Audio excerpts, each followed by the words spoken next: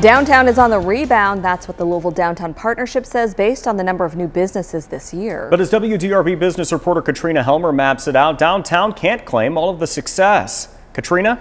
Well, the partnership says 15 new businesses opened up this year. That's encouraging news after a tough 2020, but they're not all necessarily in downtown.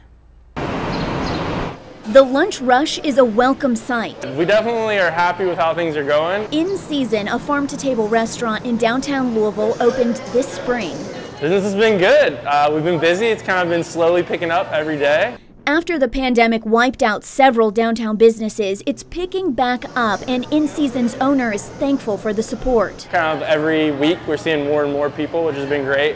In just 4 weeks, I've seen more and more people downtown. Bill Schreck is the interim director of Louisville Downtown Partnership. The organization's goal is to promote downtown as a place to live, work, and play.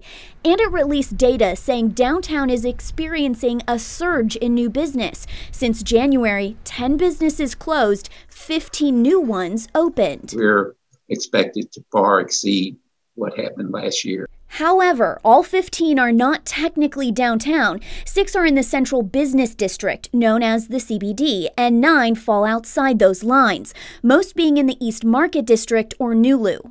WDRB asked the partnership why it included some neighborhoods and not others that are outside of downtown. The interim director responded that these boundaries have been used in the past and that these areas, quote, have a direct impact on the CBD.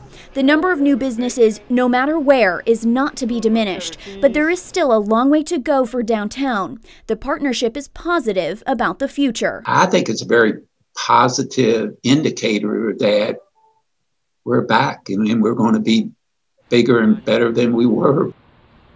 The partnership also says if this trend continues, it expects to see 27 new businesses by the end of the year.